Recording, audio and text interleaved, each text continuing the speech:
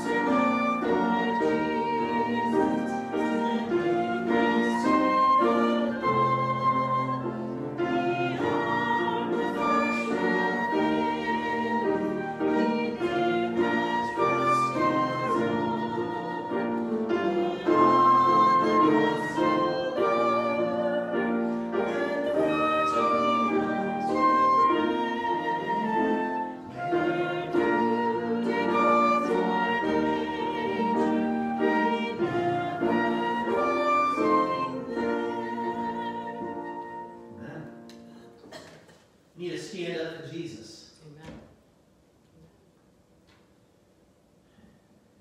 Well, we don't really have any announcements. I have been announcing the ordination service, and that changed. Because of now, the only people invited to the ordination service are elders in the Church Nazarene, those being ordained, those that are pastors, those that are retiring as pastors, and the family of those who are being ordained. So as of now, I'm the only one going here. So, but it will be live streamed. So if you want to watch it on YouTube, it'll be live streamed. From what I understand, it'll be on the church in the town it's at. Oskaloosa. I don't know. I'm grateful for GPS. It'll tell me. I'll enter the address and it'll tell me where to go. Just get on 92 and follow it. You'll run right past it. Run right past it on 92. Okay. Can't miss it. Yeah, I was joking and saying I'll be driving around the tunnel looking for it. Or Osceola or something. Stay on 92. You'll get there. Be in the casino in Osceola and like, where's the ordination service? No, I'm just joking. Yeah, Pastor Cobb at the Osceola Casino. No, that's just what we need. But praise the Lord, we have ministers that are going into ministry and going to be serving the Lord. And that's great. We need people that are dedicated to following the call that God has placed on their lives. Amen. However, we are a church that also believes every Christian has a calling. Amen. Every Christian has a ministry. If you are born again, God has given you certain gifts, talents, things you can use to build up the kingdom of God. Amen. And even when I'm visiting in a nursing home, I'll tell them, are you able to pray? Are you able to encourage when people here in the nursing home? You know, no matter how you are, no matter how young you are, God can use you. Amen. That's right. And we all have a way to be used by God. Some of us are called into ministry, like pastors, missionaries. Some are called to be Sunday school teachers. Some are thrown into being Sunday school teachers and told, learn to swim like if you're in the ocean. But we all have ways we can serve God. Stand up for Jesus. Well, let's fulfill the calling God has placed on our lives. So, the only thing I'd like to say about, instead of announcements, just say we do have our offering box back there. If you come and want to place your offering in it, it's back there. And if you'd like to mail in an offering, our address is Living Love Church the Nazarene, 418 West Summit, Winterset, Iowa 50273. Now, we aren't in this for the money. Amen. As of right now, during this COVID, all of my paycheck as pastor is going right back to the church. I'm not saying that to build myself up. I'm saying it so you guys know I'm more dedicated to this church than I am to a paycheck. I want to see our church survive this pandemic. Amen. And so everything you give will support our church here, our electricity bills, everything that we have to do to keep going as a church. And it'll support us as we support our district and support missions. And If they want to come here, they can come. yes. And we also, if you want to come, we are practicing social distancing here. We are being safe. We don't require masks.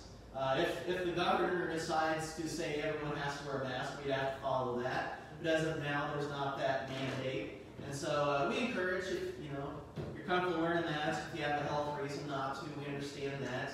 I have a friend who, I was telling Carrie about this morning, I have a friend who's bipolar. And when she's going through some of her manic side of things, she can't wear a mask. She freaks out. She goes manic. And so we have to take all these things into consideration. Not everybody is the same as us. Everybody comes from different backgrounds, have different medical backgrounds and problems, and we need to be considerate of that.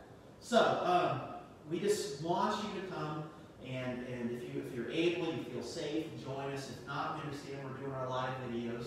And even after COVID and everything, we'll still be doing our sermon online. Right now, we don't have a Christian copyright license, so that's why we're doing hymns that aren't copyrighted. So we're doing some of the older hymns. But maybe down the road, maybe if we're able to grow as a church and able to purchase a copyright license, we might do that down the road so we can put videos of copyrighted songs online. But that's something down the road. But I'd just like to say thank you for supporting our church. Thank you for watching. If you're not able to support this church, we understand. If you have another church you go to that you're supporting, we understand. We're just grateful we're able to worship with you. Because we're part of one church, one body, one Christ. And outside of the church, we say Nazarene, Methodist, Baptist, whatever, we're all part of the family of God. And we shouldn't allow these little differences to separate us from pushing forward the cross, the kingdom of God. Amen? Amen. Well, I gave homework on the church's Facebook page, and it totally slipped my mind because it was a whim that I put it on there as I was doing my research for today's message. I should have told you to do mention the homework to you and have you tell Margaret, or I could have told Margaret, that I put on there to read Daniel 7 as homework for the message today. So I'm sorry for just not thinking. That's all right. I swear, with my daytime job and everything going on, trying to restore our house and everything, I'm having trouble keeping track of everything. I write little, we're off, I'm in trouble. I write little letters to myself so I remember things. My little notepad to myself. I wrote P yesterday for payroll, but I don't remember what I wrote there. It washed off.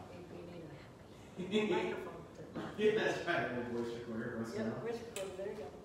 But I gave the homework to read Daniel 7 because it talks about the 4 beasts. And today in Revelation 13, it also mentions 2 beasts, but the one we're going to look at today really encompasses the 4 beasts talked about in Daniel 7. So I wanted to read out of there. I gave the homework to read about the 4 beasts in Daniel 7, but really, really importantly, I think, is what Daniel writes after the beasts.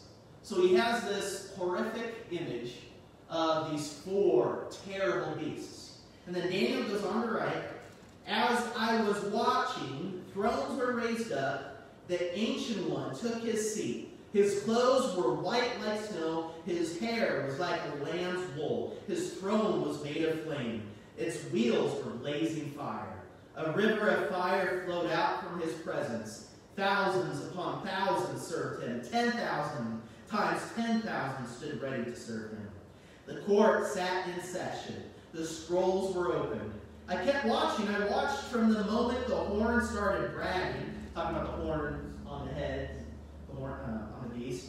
The horn started bragging until the beast was killed and its body was destroyed, handed over to be burned with fire.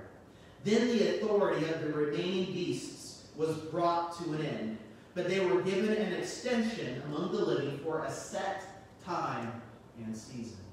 They're already defeated, but we right now are going through end times. Ever since the church started about 2,000 years ago, the church has been saying we're living in the last days. We are in the last days, and the beasts, they have been defeated, but they're able to make war against the church for a time. And after that time is up, it says, as I continued to watch this night vision of mine, I suddenly saw one like a human being coming with the heavenly clouds. He came to the Ancient One and was presented before him. Rule, glory, and kingship were given to him. All peoples, nations, and languages will serve him. His rule is an everlasting one. It will never pass away. His kingship is indestructible. Now, we can focus on the beasts in Revelation or Daniel 7, or we can focus on our coming King. The King is coming. The Lord is coming back for us one day.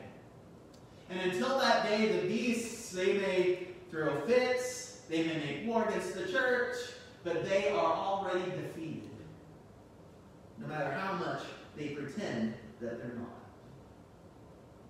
So let's sing number 325, We're Marching to Zion, which is the home we have waiting for us. The kingdom that will be established by the Holy One. Let's do verses 1, 2, and 4.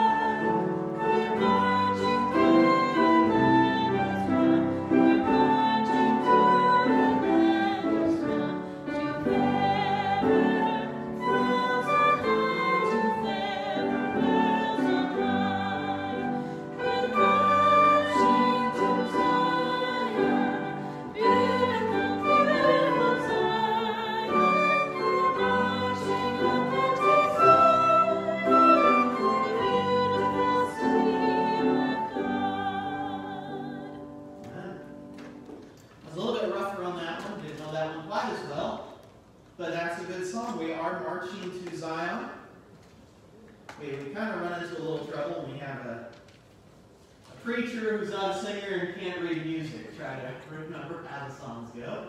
But we are marching to Zion. We have a heaven wait for us. We have a heaven to gain and a hell to shun. Praise the Lord. Praise the Lord. Well, as I said, we're going to be in Revelation chapter 13. And I might take a little longer to get there than I usually do. And that's saying something. Because usually I take a while anyway. Oh, then we're going to be here until midnight?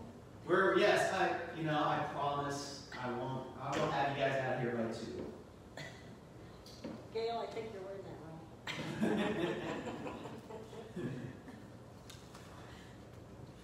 wrong.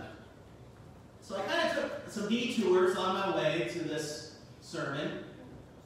We went from Revelation 12, and I was looking at the war between Satan and the church. And before I started this message, I wanted to lay some groundwork. So first I talked about prevenient grace. And interestingly, the Holiness Today that recently came out was all about prevenient grace. That wasn't planned. They had some good articles in there about prevenient grace. And that's the grace of God at work in a sinner's life, drawing them to repentance. It's God at work in the life of a non-believer. God's prevenient. He's intervening in their lives to prevent eternal separation from God. So I talked about prevenient grace, and I want us to understand, before going into the beast, that God is at work, even when it looks like He isn't. We need to comprehend that. We need to understand that. Because if we just focus on the war, it can really feel overwhelming, can't it? We focus on the battle. We can focus on our part and forget that God is working. God is at work. God has been at work. God is willing that none should perish, but every person should come to repentance. And He is at work in every person's life. And then a couple Sundays ago, from that to talking about abuse. People being narcissistic or people being abusive and dealing with that in our lives. And I wanted to lay that down in preparation for this because I think of abuse and working through the pain in our lives as one of the things we need to do to really deal with what the enemy has done. Now that person who's been abusive to us, maybe growing up or at some point in our life, they're being used by the enemy, right? They're allowing it, and they will stand before God because of it. But really, the enemy is the one behind them who has tricked them, who is manipulating them, who has used them to hurt us. Because there's someone that hates you, and there's someone who loves you. So I wanted to deal with that as preparation for this.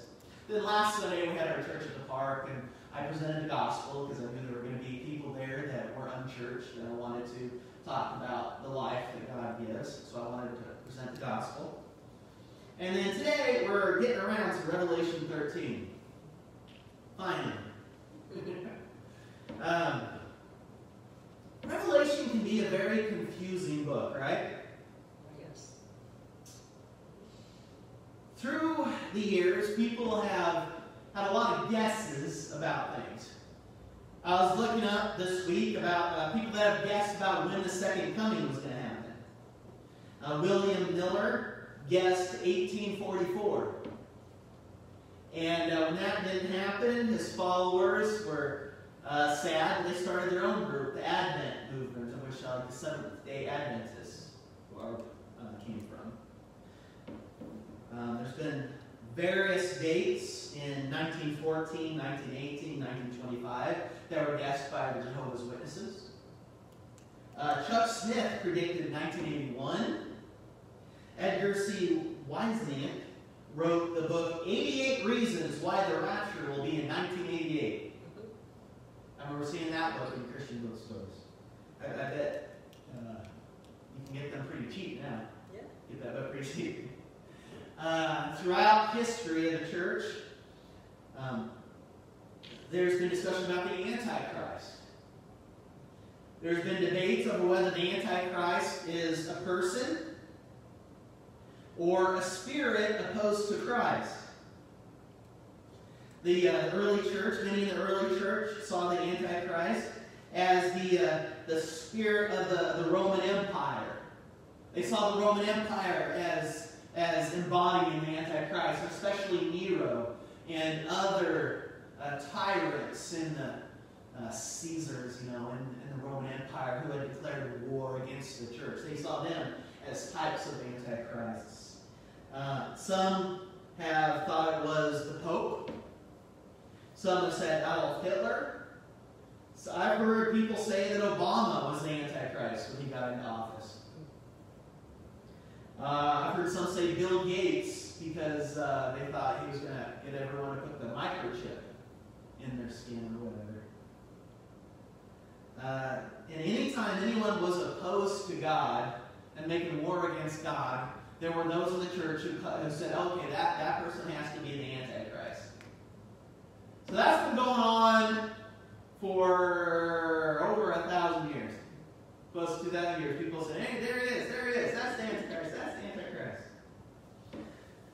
But many have thought of the Antichrist as more of a spirit that wages war against Christ. And we see that in other books that John has written.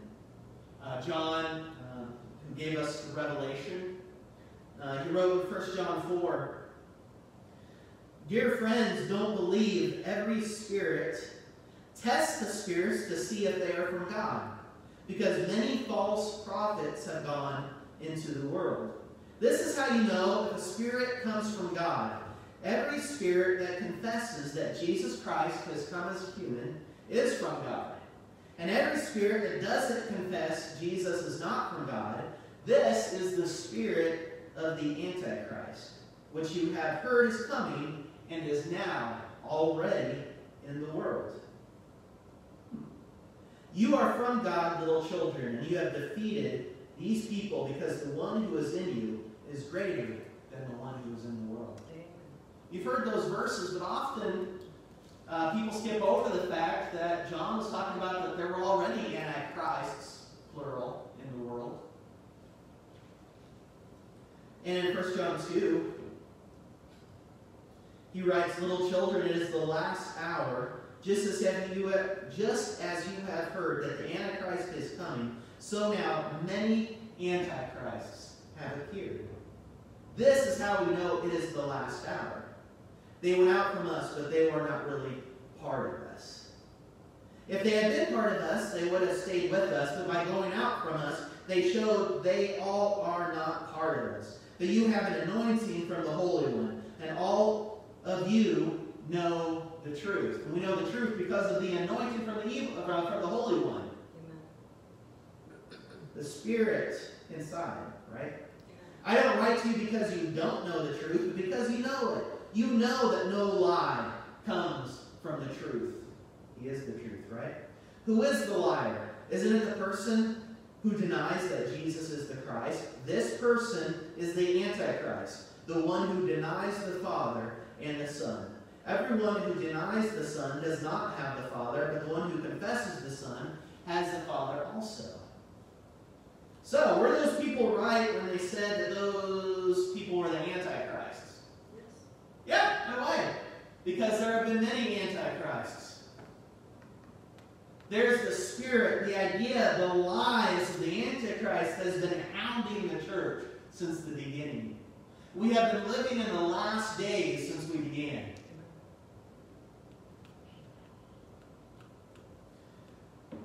But we have to be careful not to fit Revelation, which is this apocryphal, like Daniel. You have to go to college probably to really pick up on apocryphal, but it's a type of literature that was common back then that used a lot of imagery, a lot of symbolism, like Revelation, like Daniel, and some other books. Revelation, which is an apocryphal, beautiful, sweeping story of symbolism and pictures. That's not chronological, but just has this sweeping, beautiful story that goes over how Satan is making war against God, but God will win. Amen? We have in Revelation this beautiful imagery and pictures of God versus Satan, and Satan persecuting the church and the church fighting back. And we need to be careful that we don't take this beautiful, sweeping story that was just this story and imagery and so much symbolism to the early church and try to force it, try to squeeze it into our modern, scientific, formulaic, chronological mindsets. The way we think nowadays is not the way they thought back then. If you go through scriptures, you'll see that they often use imagery because they didn't take things so literal. It wasn't a big deal to them that someone saw something as this way and someone described it as this way, and it all just flowed together because you were looking at it from different angles. And they cared more about poetry and symbolism and stories and the beauty and art of things. But nowadays we're so scientific, and we have our formulas and our mindsets and our literal and chronological, and we like our timelines and our boxes to put things in. That so many Christians have tried to take the imagery and the beauty of Revelation and force it into our scientific mindsets. And it doesn't work that well. Like, take dispensationalism. That's the idea behind, the Left Behind series and those ideas of premillennialism that came from this little girl who was praying and thought she understood Revelation to describe a rapture and all this stuff, and that happened overseas, and it caught on and came over here. But if you look at dispensationalism, premillennialism, and within premillennialism, try saying that 100 times. Yeah, preacher, get your poster. You're all familiar with that. It's one of the things they all debate about. I'm not going to debate it anymore. Just be ready. What's that? Just be ready. Just be ready. People get ready. Jesus is coming. But it's interesting to me that if you look into dispensationalism, we believe that Jesus is coming. It's one of our beliefs in our list of beliefs in our manual. We believe in the second coming of Christ, that He will be coming back one day. It's clear in the Scripture. But in dispensationalism, they have to believe in basically 3 second comings. Because you have the first second coming when the rapture happens. Then you have some bad years. Then you have the second coming when Jesus comes in and starts the millennium. Did I say that right? The millennium on earth. So that's the second coming. And then there's another war, and then we have some bad years. Then you have a third second coming when God finally fixes it all. And so you have all these second comings. It's really confusing. And so I'm not going to get up here. I'm not going to preach the rapture. I'm not going to preach dispensationalism because that's way too confusing and way too scientific and way too formulous that I don't really feel that it fits within Revelation, which is such a beautiful, symbolic story that trying to fit it into a timeline, into so many days and months, and it takes away the beauty. We're missing the point of what John was trying to say and what God was trying to tell that early church who was being persecuted by the Roman Empire. Hold on. You will suffer for a time, but the Lord is coming again. Be ready. You never know when the Lord's going to show up. And now that I've offended 20 million people,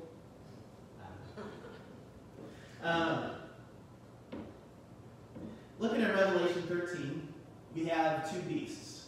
Today I'd like to look at the first one. Starting actually with 12:18. It says, "Then the dragon stood on the seashore, and I saw a beast coming up out of the sea. It had 10 horns and 7 heads. Each of its horns was decorated with a royal crown, and on its heads were blasphemous names. The beast I saw was like a leopard, Its feet were like a bear's, and its mouth was like a lion's mouth. If you read Daniel 7, you would recognize that, because each of the four beasts they were described that way. The dragon gave it his power, his throne, his great authority.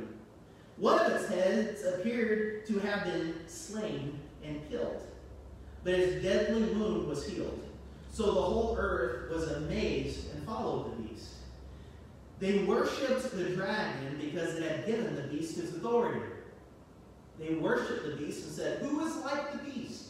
And who can fight against it?" The beast was given a mouth that spoke boastful and blasphemous things.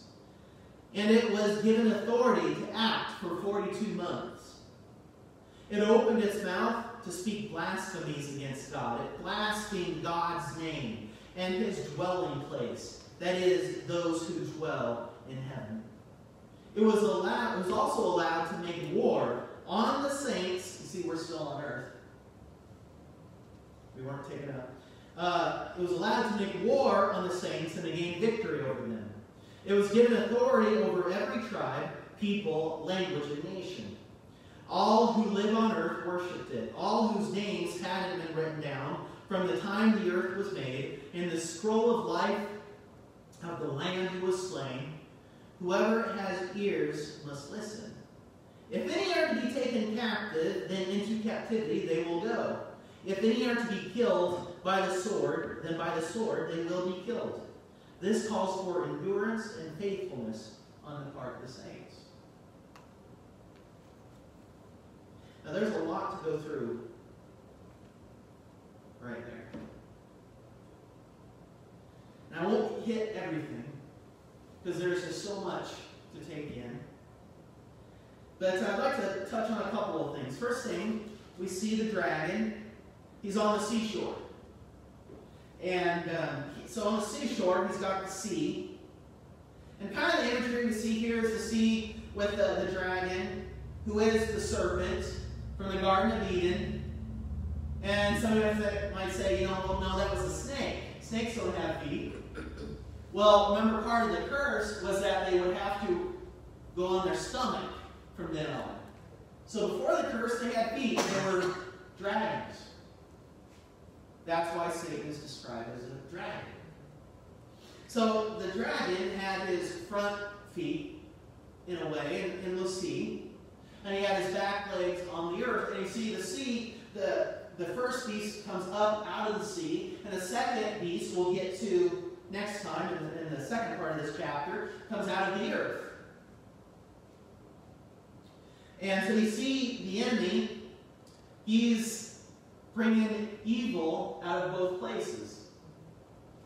His weapons against us are many, but they will not prevail. They will not prosper. They will not win. The gates of hell cannot prevail against the church. We see the beast, it says he came up out of the water. What's the symbolism of that? I'm going to give you some ideas. I did a lot of studying. I read, some of these ideas come from the New Beacon Bible Commentary that I got a while back, and some other resources. So I want to make sure that when I get up here and I preach on something, I study a lot. So I saw a meme that showed an iceberg. You have like this little bit above the water. You have all this below the water. And it said, preparation for the sermon is all this under the water, and the sermon is this little bit up top. And I can say as a pastor, that's true. As a pastor, we spend a lot of time researching and studying and praying and really looking into it. So, a shout out to the books I've studied and the writers of those books in prep for this. So some of this, not to plagiarize or steal from those things. I don't want to be a thief. I don't want to steal and say this is my ideas, and a lot of it comes from there. So, that's my disclaimer, so I can't be sued. Hopefully not. Fingers crossed. It says the beast comes out of the water. What's some of the symbolism of that? Well, ancient myth saw the sea as representing primeval chaos. You know, a lot of the nations back then, they lived around the sea, and a lot of their trade came from the sea. The ships sailed, and a lot of ships were lost at sea. There's a lot of stories of beasts in the sea. Long before people spread rumors about the Bermuda Triangle and giant squids bringing down ships and all those things, you know, that there were tales back then of leviathans and things in the sea. And they saw the sea as this evil, primeval chaos. The Egyptian Pharaoh was described as the great dragon of the waters to try to instill fear in the people. And in Revelation 20, it says the sea gives up its dead. And in Revelation 21, it says that the seas cease to exist. Well, you know, we're probably on the new earth. There'll probably still be water, so why did the sea cease to exist? Most likely it's symbolic of the evil of the sea. Their idea of the ancient myth of the sea, there's evil in there. They saw it as deep. They didn't know how deep the oceans went, the seas went, you know? They didn't have the science we do today. They saw it as this, you know, a lot of them thought of it as a gateway to hell or Hades or, you know, the land of the dead. You know, and so it was something to be feared. And so one day, God will defeat that evil. And that meant something to the early church. They did not have to fear. Even Paul was shipwrecked, and he survived. And we need not fear what the enemy can do. The enemy may come out of that chaos, that evil of the sea, and he may make war against the saints, against the church, but he will not win. Amen. Stand up for Jesus.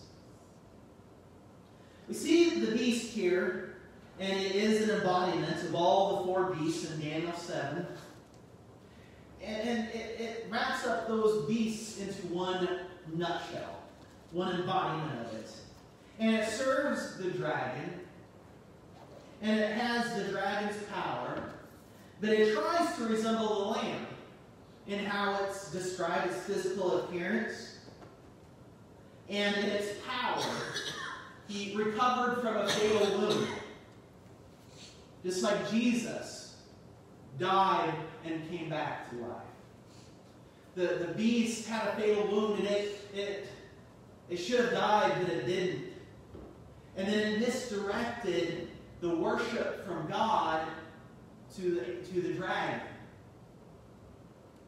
Anything that misdirects our worship from God is not of God. And it says he is able to rule for 42 months. Well, is that an exact 42 months? I don't think so. Because 42 months, a lot of this numbers and stuff in the Bible are symbolic. 42 months is used elsewhere in Scripture, a lot in the Old Testament and in the writings that John uses as inspiration, and God uses as inspiration here, to symbolize a time that God has appointed. It had this idea that, you know, things are going to happen for a while, but God has an appointed a time for that to end. Don't give up. This won't last forever. The enemy may rant and rave and throw a fit and make war against God's people, but that's only for a set time. And it may feel at times like the enemy is winning, like people that worship the enemy, even if they don't realize they're worshiping the enemy. They're worshiping something that's not God, so they're worshiping the enemy. They will have their day for a while, but in the end, judgment. There's a way that seems right to a man or a woman, but in the end, it leads to destruction. The beast we see is similar to the dragon. It talks about his head, his head's in his crown, or horns. And if you look at 12:3, it says, "Then another sign appeared in heaven. It was a great fiery red dragon with 7 heads and 10 horns and 7 royal crowns on his head." So he had 7 heads and 10 horns. The beast has 10 heads and 7 horns, right? Lost my place. Anyway, but it's linked to the dragon. And it's similar to the beast from Daniel 7. If you read in Daniel 7, if you go back and read it again or look at it again or whatever, you'll see that each of those beasts represented an empire. They represented a tyrant. They represented Nebuchadnezzar. They represented, Persia and the Greek, Alexander the Great, that empire, and then the Roman Empire. And so they represented these forces that were going to make war against God and crush the people of God. Well, Jesus came. Those beasts, they made war against Israel. They made war against the Jews. Well, Jesus came. We're under a new covenant. We're a new church. We're a new Israel. So we don't have to worry about that anymore. John comes along and says, nope. There's still beasts in the world. There are still those who are going to make war against God's people. Don't give up.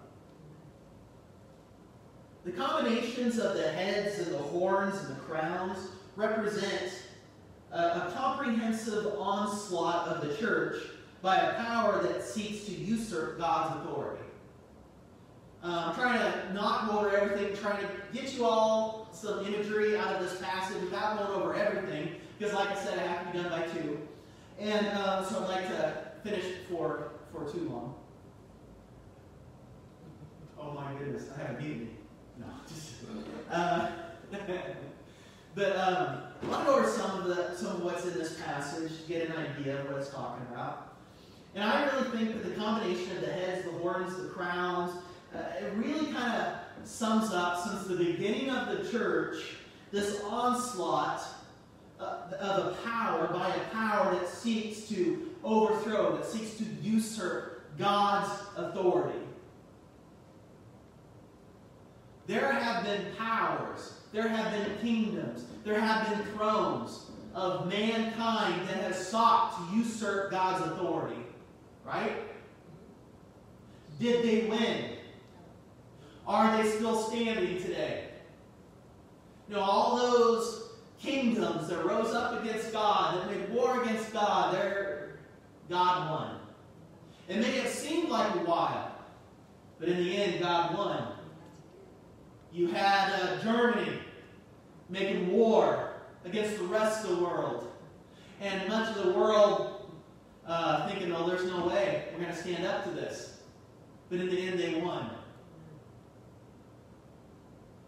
At time, for a season, for the 42 months, for a season, it may seem like the enemy is winning. There's a Southern Gospel song that says, it did not come to stay, it came to pass. This too shall pass. It said each head had a blasphemous name. Now, some imagery there that would have meant something to them back then is they would have likely thought about how in Egypt, all the pharaohs considered themselves divine. And in the Roman Empire, when one of the Caesar's rulers died, they would consider themselves divine. And so that was blasphemy against God. They took on a blasphemous name because they would say God's not divine. Caesar is divine. Pharaoh is divine. And ever since then, you've had people in power who've tried to make names for themselves, who've tried to lift themselves up, which is a blasphemy against the one true God. Now, we can either blaspheme God's name by making a great name for us, or we can lift up God's name. You can't do both. The beast was leopard, bear, and lion rolled into one. So, not just really the Roman Empire, because the Roman Empire was described by the last of the beasts in Daniel 7. Here it's all of them combined. So not just the Roman Empire, but all that is anti-God. All the anti-God forces throughout church history. That covers a lot. He had, one of the heads had a fatal wound that was healed. Early church many thought it referred to Nero, who committed suicide in AD 68. And many expected to return because they thought he was a crazy guy. Lowercase g, as we would say. He was, a Caesar. He was Nero. He was divine. And he killed himself, and a lot of the rumors, people believed he was going to come back. And he was going to, get everyone back as he killed himself because he got kicked out. Everybody got tired of how crazy the dude was. And so they thought that with these Caesars, with these rulers being divine, that even though they were dead, they could come back at any time. Now, it could refer to that,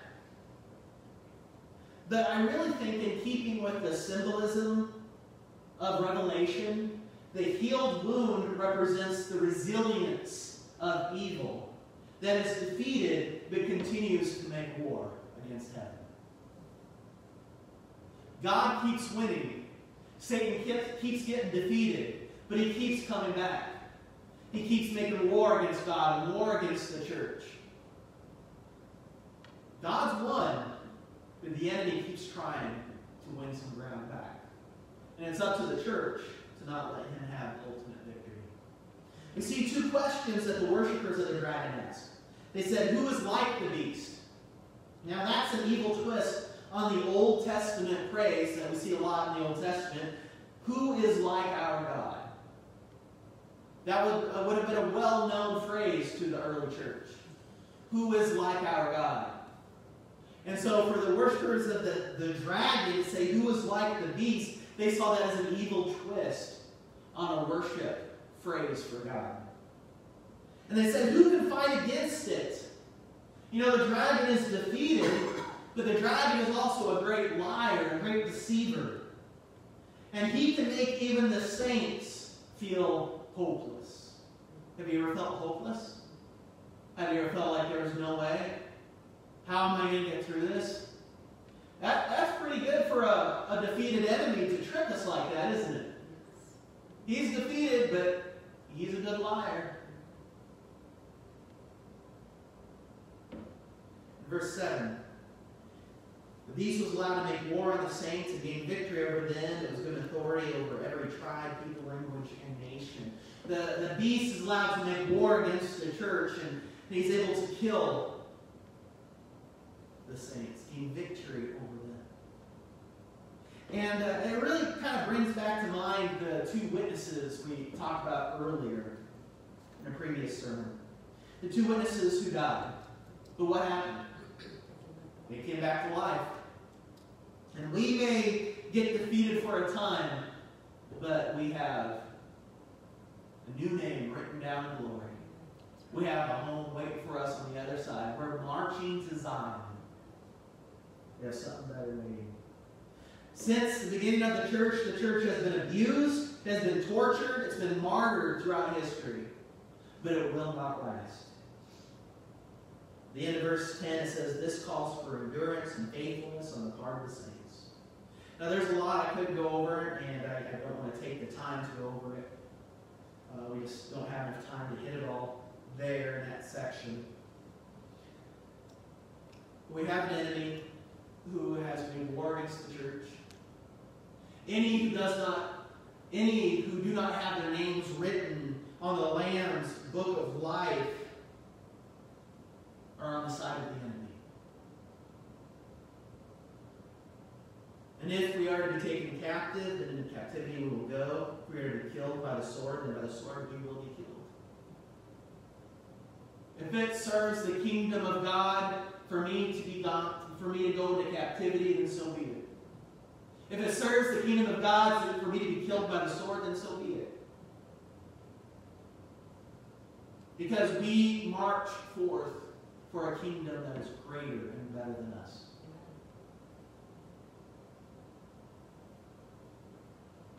This calls for endurance and faithfulness on the part of the saints.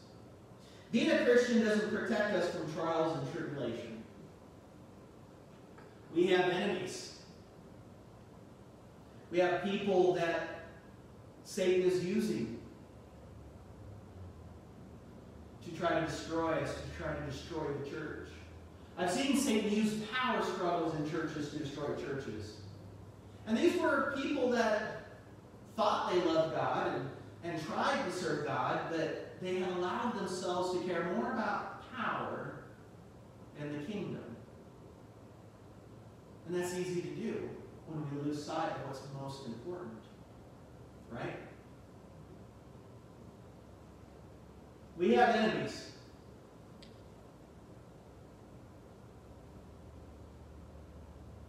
But the big idea for today is that we have been called by God to endurance and faithfulness.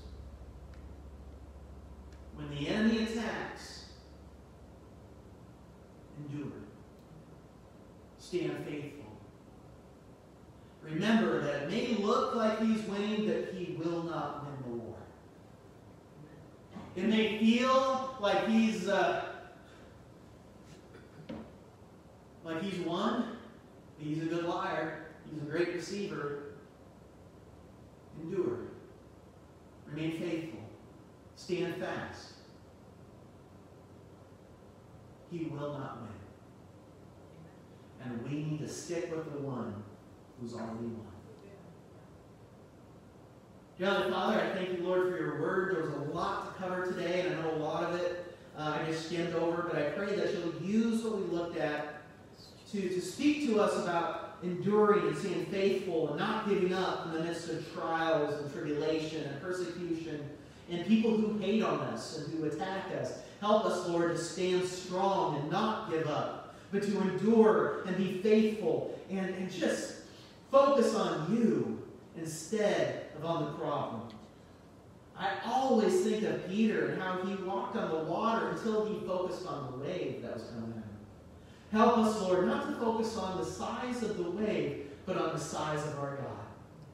Help us, Lord, to magnify you, to lift up your name on high.